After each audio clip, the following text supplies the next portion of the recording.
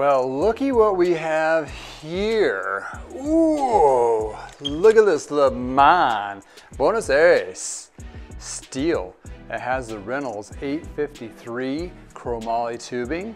It's a classic steel frame with Ultegra componentry, which is the second level down. Got this guy used from the original owner, but there's some kind of weird little things going on here. We're gonna have to take a further look on this, and just for your sake, hey, what would this cost you to fix up if you bought it yourself? We'll go over those details after this. Welcome to I Know a Guy Bicycles. Welcome to I Know a Guy Bicycles, hanging out with the guy. Hi, I'm Justin, the guy. Obviously, I have a garage shop. Taking scary out of used bikes one bike at a time. If you like these videos, please like and subscribe. Welcome back to I Know a Guy Bicycles, hanging out with the guy. Hey, I'm Justin the guy. On this old bike series, we are gonna do, what is it gonna cost you to fix this up? So after all these years of working in bike shops, the last 30 plus, I've been service manager, service writer, bike shop owner with my parents, all these things. So I just want to give you a little bit of insight on how much this would cost you if you bought this and walked it right into a bike shop to see a person like me that's going to go through the bike in detail and going to tell you how much it's going to cost to fix up shop rates. So without further ado, let's dive into this thing. Starting off, what kind of bike this is? Well, it's a Le Mans. What's a Le Mans? Le Mans is from Greg LeMond, the first American to win the Tour de France in '85. He's been building bikes for a long time, for a little bit before Trek acquired him back in the 90s. And through the 90s and the mid 2000s, Trek built a ton of these classic steels, Le Mans geometry, with a combination of different carbon ones, which I've had featured in other videos. But this one is a full steel, which there's a good, huge following of steel riders, that people like riding steel. Reason being is they have a good forgiveness to it, has more of a supple ride, those kinds of things. It is typically a little heavier, but some people kind of like that. It's kind of like a solid ride. I ride a steel pop rod, which is our Le Mans cyclocross version. Love the thing. And equated to steel, it's not that heavy really per se, because they've over the years have done a lot of different blends of the chromoly to lighten up that tubing. But first and foremost, when you go look for a used bike, you want to double check the size that you take for that particular brand. So if you see a nice Specialized out there, a nice Trek, make sure with the sizes listed or contact the seller, hey, what size is that? And go look at some size charts and see if it's going to be appropriate for you. Because however good the deal is, it is not a good deal if it's not the right size. You're going to try to fit a bike that's not going to fit you correctly. It's not going to have a nice ride, and eventually it might turn you off to cycling altogether. So first and foremost, figure out your fit on that particular model and brand. And also, going to this guy, this is a big boy. It is tall. I believe it is a 59, but I'll have to double check that. And Le Mans have a different kind of geometry measurements. They measure from the center point here to center on a lot of them. So this would be spec'd out as a 59, and it's kind of square. So it's 59, 59 there. So they run a little bit tighter. This one has a pretty high top tube, or a head tube, I'm sorry. It's a 17 millimeter there. So it's, it's a great bike. They ride really well. And one of those things that if you're looking for a nice steel bike in this size, 59, that's going to be, probably 6'1" to 6'3"-ish if I have to reference the size charts on it. And I do myself always reference like the old Le Mans catalogs and measurements and so forth, and kind of get more of a appropriate sizing when I actually list this bike for sale. So I can kind of give the heads up to the person that's looking at this bike what it actually will fit. So back to this bike. What a gem. So a few things knowing right off the bat, and luckily enough I was able to buy this off the original owner. So I know what the actual kind of history is, and he was pretty honest and upfront of what has happened to the bike. He said there was a crash. It sounded like he took blunt of most of the impact of it, but I did ask him originally right off the bat that this fork is not OEM compared to this frame. That doesn't necessarily mean the fork was damaged before. It could be some people like to upgrade. And this is a pretty decent fork too. So it's a full carbon fork. It has a nice little rake to it. It's good quality.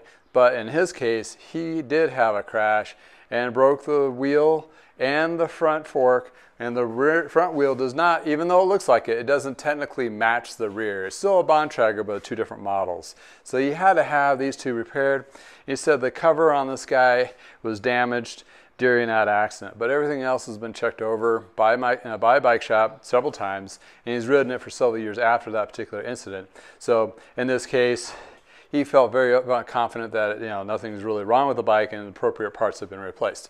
That's okay, but sometimes you get those individuals that are kind of shady, or they don't even know themselves where the bike that they bought used and why it got all mismatched. But anywho, at the end of the day, I lucked out. This is the original owner. So he did put some TLC into it because he really liked this bike, and he has several others, and he realized this one's just one of the many that he doesn't ride currently today since he's gotten upgraded. So this is a great opportunity for somebody that's just getting into road riding. That's what he sold it to me for, and he was very happy to sell it to me because I was able to provide that security or insurances that it's going to be gone through, number one.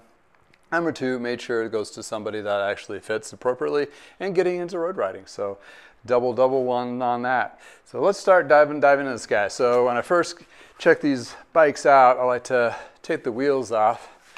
When you take the rear wheel off, just a tech note, you want to drop it down to a small cog that throws the derailleur out of the way. Therefore, it's a little bit easier to drop that rear wheel out after you release the brake. There, whoop, slides out. So checking the hub, that seems to be smooth, not loose. Cassette seems to be tight. So on these paired spoked wheels, a lot of the times on the drive side, they will have cracks around these rim eyelets that go around the spoke nipple. The reason they cracked is either when they were built, they were over-tensioned and caused those hairline cracks, or they were just getting to shaving of material, and that caused it to be weak and started falling apart. So actually this wheel looks like it's in good shape, surprisingly or not. I do have a stack of these in the backyard that I'm going to make some wheel art out of. But anywho, this one looks like it's in pretty good shape. So that's a good point. Also, what I'm getting at to the end here is the frame and fork. That is the most important thing you want to inspect. Reason being, if there's something damaged with the frame that you don't catch when you purchase it, you basically have a box of parts. So let's keep on going. Keep on. So this particular front wheel is Ultegra, I'm looking at the brake. It's Ultegra. The wheel is Bontrager. They're both Bontrager. This is a race, was it a race light? Oh, yeah, race light, and this is a select. So this one's technically 2 steps down, but as in front wheels go, as in tech, not a really big difference. I mean, maybe a little bit of a weight, but in this particular bike, the weight is not going to be that too concerned. If I don't have a front wheel that matches the rear on this particular one, I think I'm going to be okay with the Bontrager. So at least brand matchy, so not totally there like, oh, whoops, what's going on here? This is broken. It's a little lever that opens and closes the brake. I don't know. Either I can fix this and replace it with the lever, because it's kind of important to be able to quick release that brake to take the wheel off. Because if you don't have that, you don't really know where the brake adjustment is. So it's very advisable to have that either fixed, or I might have to replace the front brake. So going right there, a front brake of this caliber, you can find used out there on the eBay world, probably around about 50 bucks. So that's not too terrible. It is a fix, so that is definitely a solution on that guy. Also, I need to check the chain, and you use a chain checker like this guy, and a 0.5 or higher is usually recommended that the chain to be replaced. And this guy is at 0.5, and you want to check it like in 2-3 spots to get a couple different readings.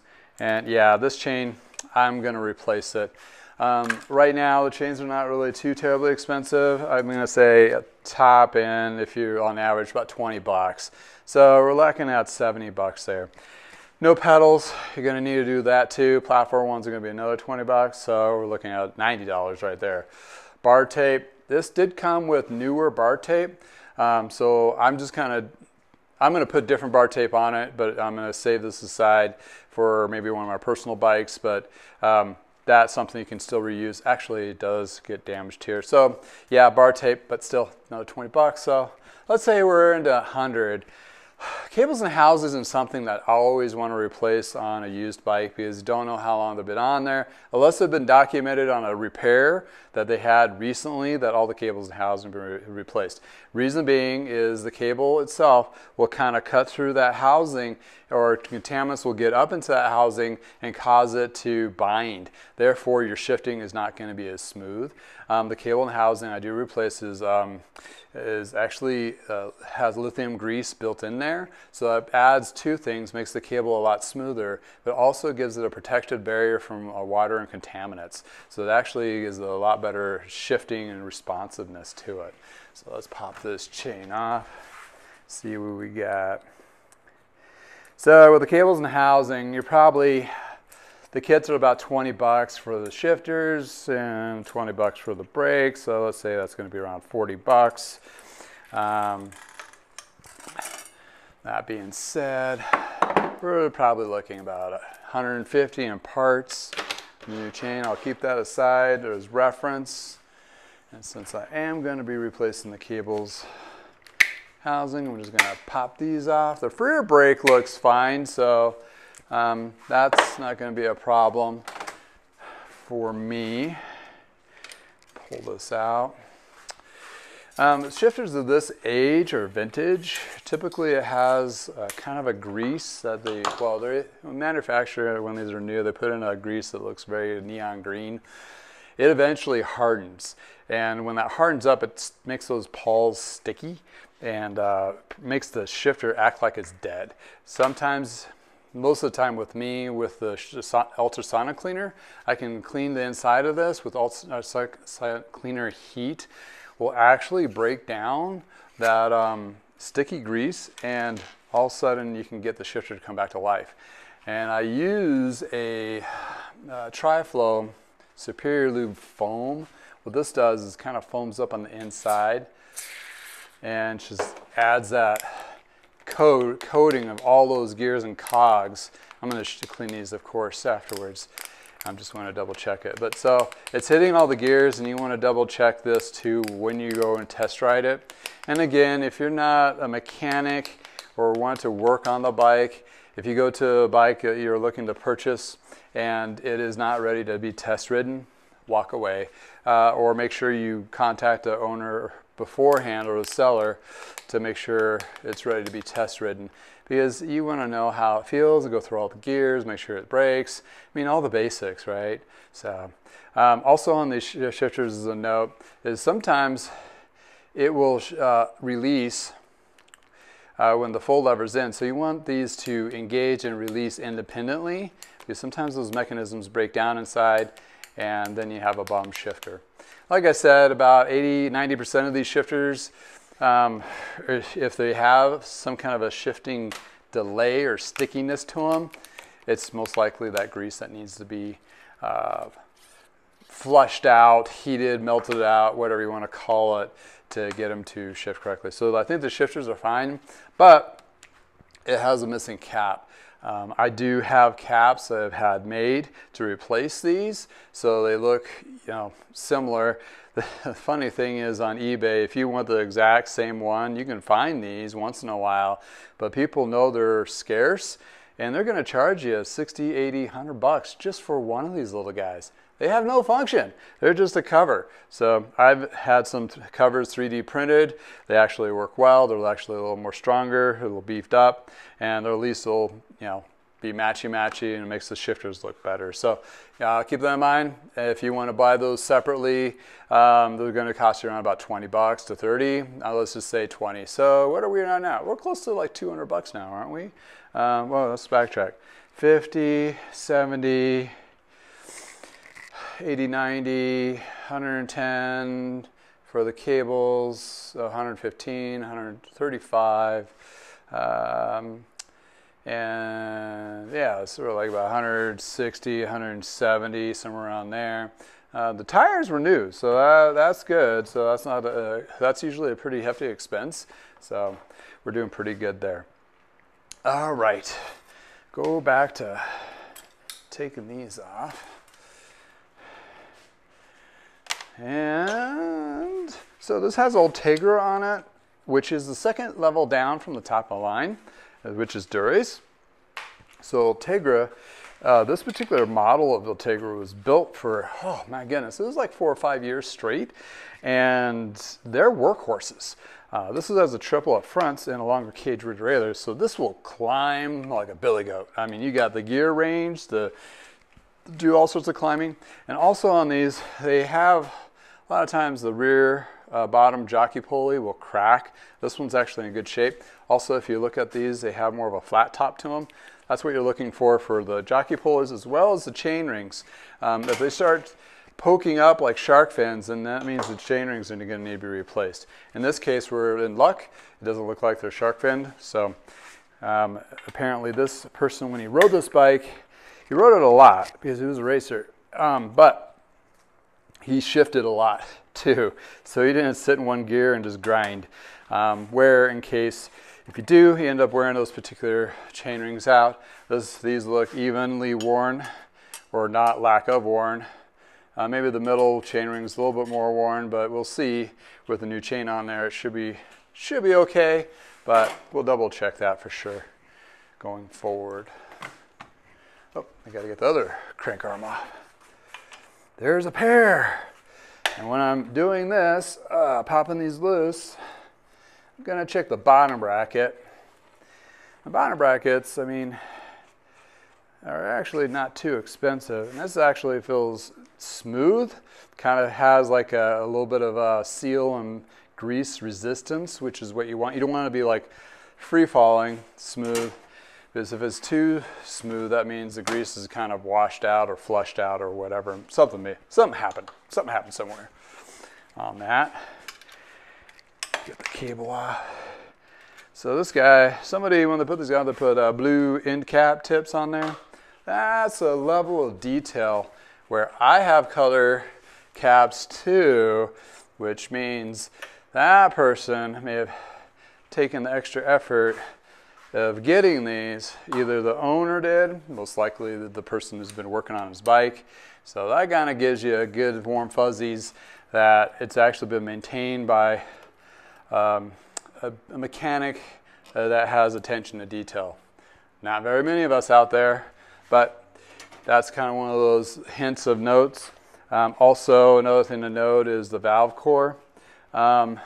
This guy may have changed his own tires, but you want to see the logoing of some sort close to the valve core. That's another kind of technical tip, also a rider tip, because you want that logoing to be close to the valve. Let's say you get a flat. You get a flat out there and you kind of find where it is on the tube, then you can triangulate on the tube where there's correlation to the actual tire, and then double and triple inspect that area of the tire where you got that actual puncture. That way you can actually make sure that piece of glass or sticker or thorn is out of there, or hopefully the tire is not gouged or a big gash. And then you'll have to use a boot to keep riding. But that's why you have that little accent. So I will pop these tires off, realign them with the logos with the valve cores, and boom, then you got that little professional touches.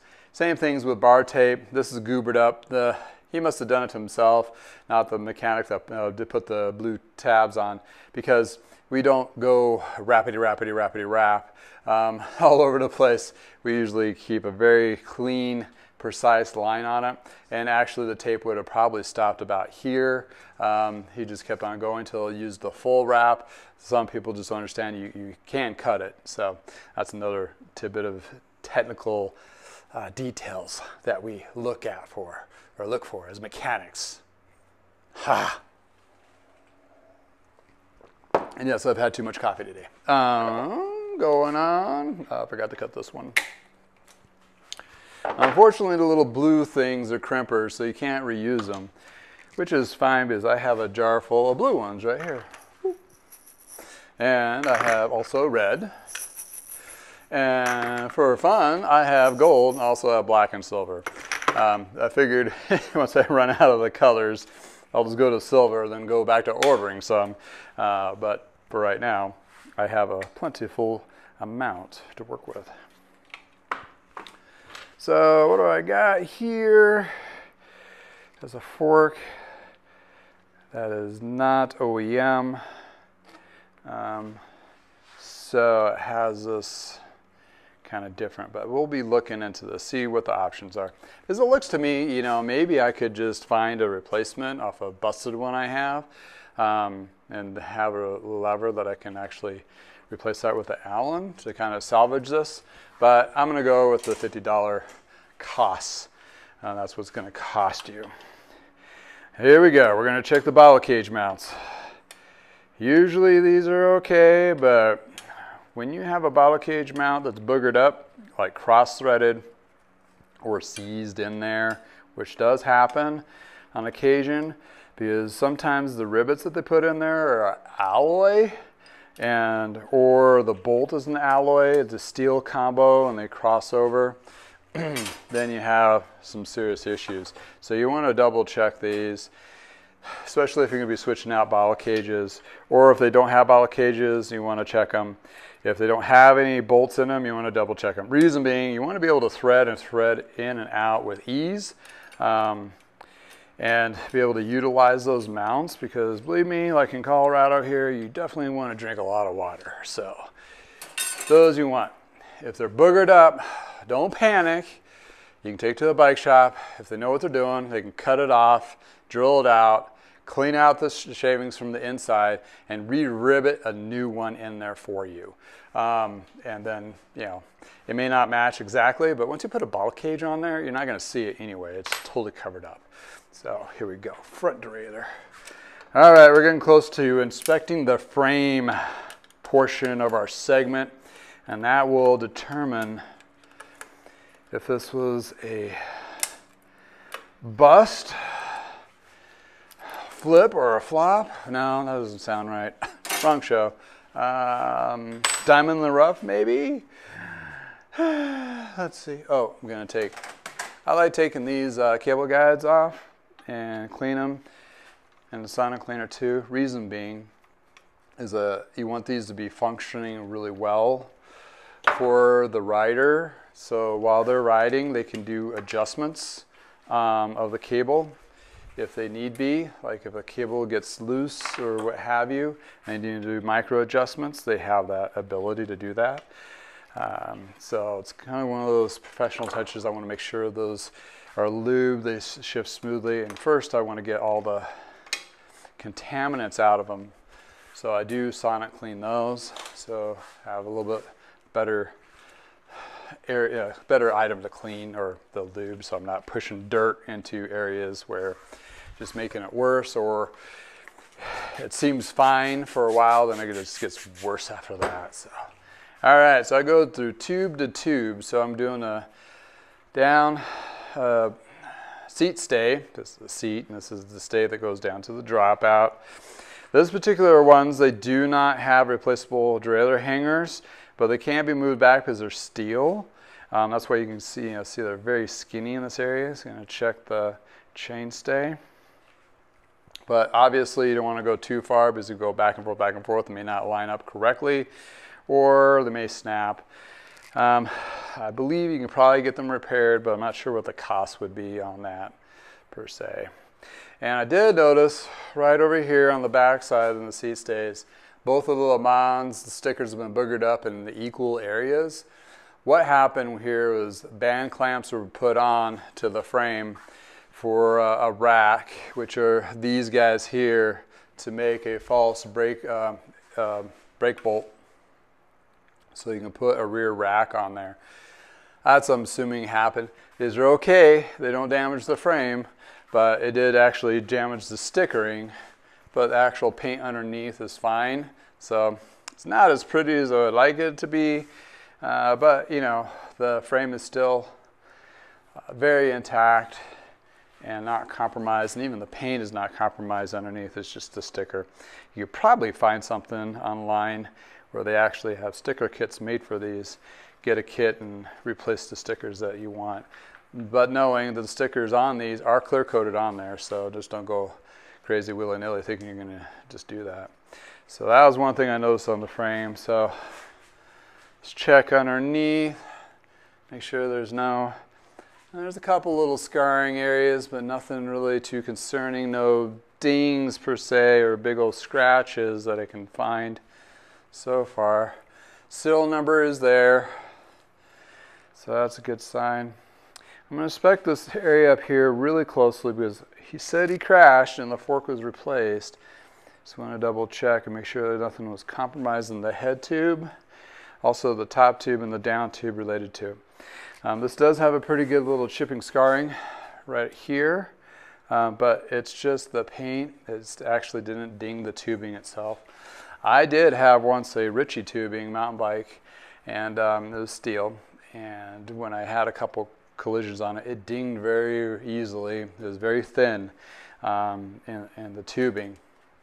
But these particular Le Mans, which I like, they are, the 583 Reynolds tubing, but they seem to be thicker. I've not seen very many of these dented, so that's a good sign. That's actually a pretty thick gauge of tubing on there.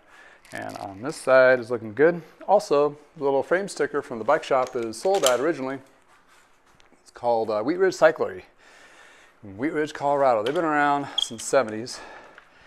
It's family owned. My parents used to trade bikes with them back in the 90s, late 80s and 90s when we had our shop. And they're a really nice outfit. They're still around today, doing good things. All right. What do we got here? It looks like it's just a scratch. The head badge looks clean. Clean up the bowel mounts. Seat tube looks pretty good. Just little scratches on the seat stay and the non-drive side crank. And also you want to inspect underneath. Make sure there's nothing hidden scary. Sometimes car racks will chew up the top tube and you get road sticky debris underneath the down tube. So in this case, I think we're really good. Actually, this frame is going to be really good for somebody. But let's check this seat post. Why am I checking this, you say? Well, some people that really get into racing like to cut their seat posts down for weight loss, which is ridiculous. Because when you go to sell the bike, you don't know where the height limit line is.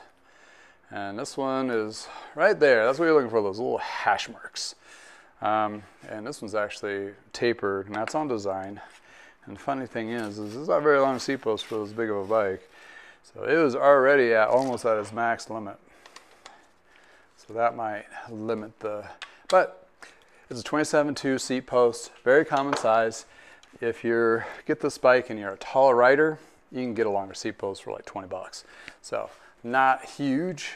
And also, that one says Le Mans on it. You may want to stick with the traditional Le Mans alloy seat post, but if you want to get yourself a carbon one, there's some overseas knockoff carbons which are not too expensive, or you can get really nice elite ones that are a couple $100. So, but that's something you can upgrade later. So the shifters are good, stem's in good shape, headset seems to be very smooth, binder bracket smooth here. So let's recap.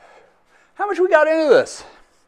I would say, maybe 200 bucks. Top out for parts. Well, 200 bucks in parts. Well, you take it to the bike shop to have the cables and all that kind of.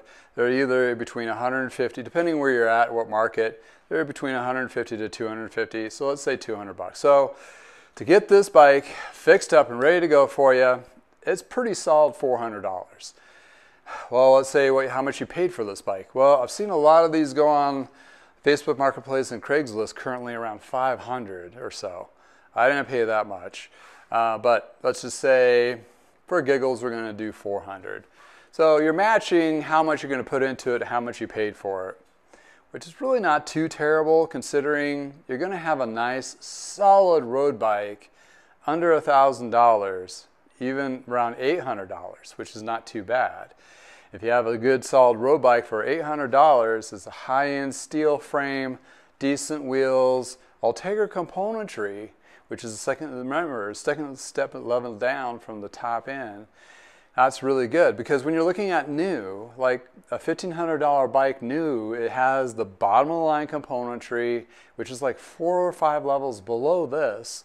And it, yeah, it has the newer shifting and so forth, but this is still going to outperform and blow the doors off of that $1,500 bike for $800. So basically the half price of putting into it yourself, paying for a little extra. And keep in mind, there's things you're going to have to replace, maybe like a saddle, pedals. Oh yeah, those pedals, that definitely makes it $200.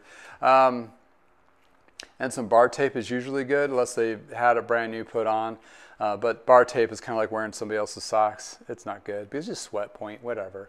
But anywho, you can do bar tape for like 20, a saddle, but anywhere between 30 to 150. So that's a wide range there. And the pedals, if you're doing platform, you can find some for 20 to 30 bucks. If you do clipless, you know what you're looking at for that is between 40 to 60 bucks for clipless, and you still have to buy shoes. But anywho, so yeah, 800 bucks for this bike. I wouldn't say that's not bad at all, considering it's a nice high-end steel, classic steel, decent componentry, second level top down. Wheels are still in good shape, and guess what? It has new rubber. That just saved you 80 bucks right there. And the grip tape on here, and this is nicer grip tape. So this grip tape for lizard skin runs about 35, 40 bucks. So I'm going to try to salvage this and see, clean it up and rewrap, make it professional touches and all that. Well, anyhow, that's what it's going to cost you. Check out the final results of how this bad boy looks after it's done.